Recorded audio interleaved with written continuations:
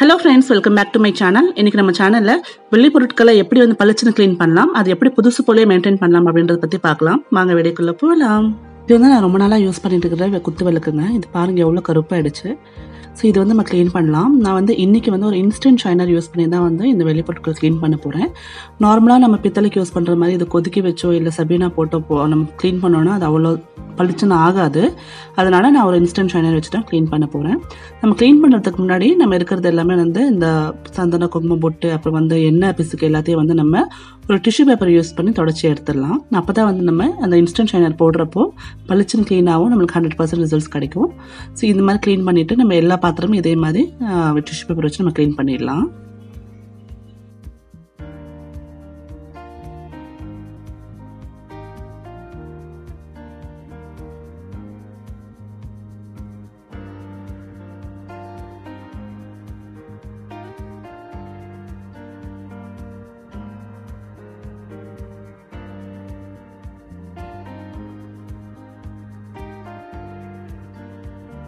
இது பாருங்க எவ்வளோ கருப்பாக இருக்குது. ஸோ இது எல்லாமே வந்து நம்ம புதுசு போல் ஆக்கிடலாம். ஸோ நான் எனக்கு வந்து சில்வர் ஷைன் இது வந்து ஆல்ரெடி நான் உங்களுக்கு ஒரு வீடியோ போட்டிருக்கேன் இதை பற்றி ஃபுல்லாக டீட்டெயில்ஸோட. அது வேணால் லிங்க் கொடுக்குற செக் பண்ணி பாருங்கள். ஸோ இந்த லிக்விட் யூஸ் பண்ணி தான் இந்த ஷைனர் யூஸ் பண்ணி தான் நம்ம இன்றைக்கி இந்த எல்லா பாத்திரமும் க்ளீன் பண்ண போகிறோம். ஸோ தேவையான அளவுக்கு வந்து நீங்கள் அதை கொஞ்சம் உங்கள் பிளேட்டில் ஊற்றி வச்சுக்கோங்க. நான் சுவாமிக்குன்னு தனியாக ஒரு ப்ரஷ் வச்சுருக்கேன். அதை ஈரம் இல்லாமல் நல்லா தொடச்சி எடுத்துக்கலாம். இது வந்து வெள்ளிக்காக மட்டும்தாங்க. இதை வச்சு பித்தளையோ இல்லை காப்பர் ஏதோ நீங்கள் க்ளீன் பண்ண வேண்டாம். வெள்ளி பொருட்கள் க்ளீன் பண்ணுறதுக்கு மட்டும்தான் இந்த ஷைனர். அதனால நான் வெள்ளி தட்டிலே அதை ஊற்றி வச்சுருக்கேன். ஸோ இது மாதிரி ப்ரஷ் யூஸ் பண்ணி நம்ம ஃபுல்லாகவே இது வந்து ரப் பண்ணி எடுத்துக்கலாம். ப்ரஷ் நான் எதுக்கு யூஸ் பண்ணுறேன்னா இந்த மாதிரி கொத்து விளக்கில் நிறைய வந்து உங்களுக்கு கிராவிங்ஸ் இருக்கும். ஸோ வந்து அந்த கிராவிங்ஸில் வந்து உங்களுக்கு உள்ளே நிறைய அழுக்கு வந்து இப்போ உள்ளே இருக்கும். ஸோ அதனால தான் நான் அந்த ப்ரஷ் யூஸ் பண்ணி அந்த உள்ளே இருக்கிற அந்த நுணுக்கங்கள் எல்லாம் போய் நல்லா க்ளீன் பண்ணலாம். அதனால நான் ப்ரஷ் யூஸ் பண்ணுறேன்.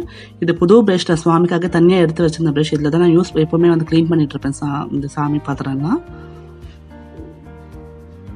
ஸோ இந்த மாதிரி எல்லா பாத்திரமே நம்ம இந்த ஷைனர் அப்ளை பண்ணி ஒரு 2 நிமிஷம் அப்படியே விட்டுடலாம்.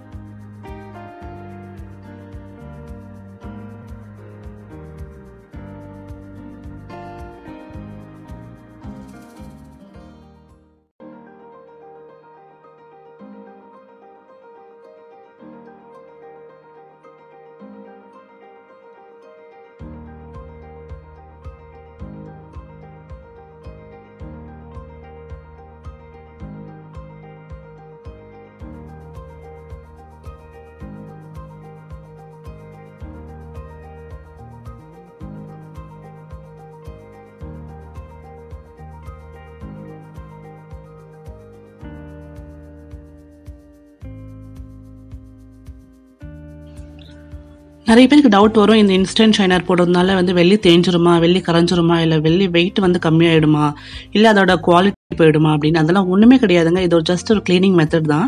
நான் இதை ரொம்ப நாளாக யூஸ் பண்ணிட்டு இருக்கேன். இந்த மாதிரி பெரிய பெரிய விளக்குக்கெல்லாம் வந்து நான் இந்த மாதிரி ஷைனர் போட்டு தான் க்ளீன் பண்ணுறேன். ரொம்ப நல்லா இருக்குது. உங்களுக்கு ரொம்ப நாள் வந்து அப்படியே புதுசாகவே இருக்குது. ஸோ அந்த டவுட் எதுவுமே வேண்டாம். நீங்கள் சின்னதாக ஒரு சின்ன பாட்டில் வாங்கி ட்ரை பண்ணி பாருங்கள். உங்களுக்கு கண்டிப்பாக இது சாட்டிஸ்ஃபைடாக இருக்கும். அதே மாதிரி நான் இதுக்கு முன்னாடி ஒரு மெத்தட் சொல்லியிருந்தேன் உங்களுக்கு வந்து பேக்கிங் சோடாவும் அலுமினியம் ஃபாயில் போட்டு.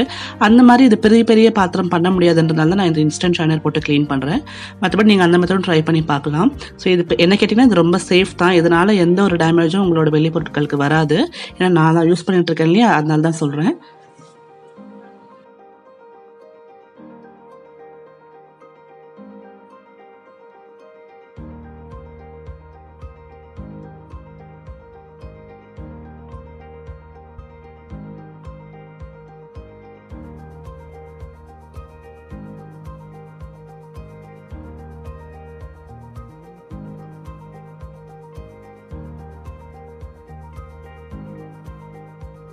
இப்போ பாருங்கள் 2 நிமிஷம் நம்ம நல்லா ஊற வச்சுட்டு நம்ம வாஷ் பண்ணி ஸ்ட்ரெயிட்டாக வேறு எதுவும் பண்ணாமல் ஸ்ட்ரெயிட்டாக வாஷ் பண்ணிட்டோம். நல்லா புதுசு போல் ஆகிடுச்சு. இப்போ இது எப்படி வந்து ஸ்டோர் பண்ணலாம், எப்படி வந்து ஸ்டோர் பண்ண இது அப்படியே மெயின்டைன் ஆகும்னு பார்க்கலாம். இதே பாத்திரம் தேய்ச்சாலும் கையோட வந்து அது ஃபுல்லாகவே இந்த மாதிரி டிஷ்யூ பேப்பர் யூஸ் பண்ணியோ இல்லை துணி யூஸ் பண்ணியோ ஃபுல்லாக தொடச்சி எடுத்துருங்க. ஈரம் இருந்தால் தான் உங்களுக்கு வந்து அங்கே கருப்பு கருப்பாக மாறும். ஸோ ஈரம் இல்லாத மாதிரி ஃபுல்லாகவே நல்லா ட்ரை பண்ணி எடுத்துடலாம். ஸோ எல்லா பாத்திரமே நல்லா தொடச்சி எடுத்துருங்க, நல்லா ஈரமே இல்லாத மாதிரி.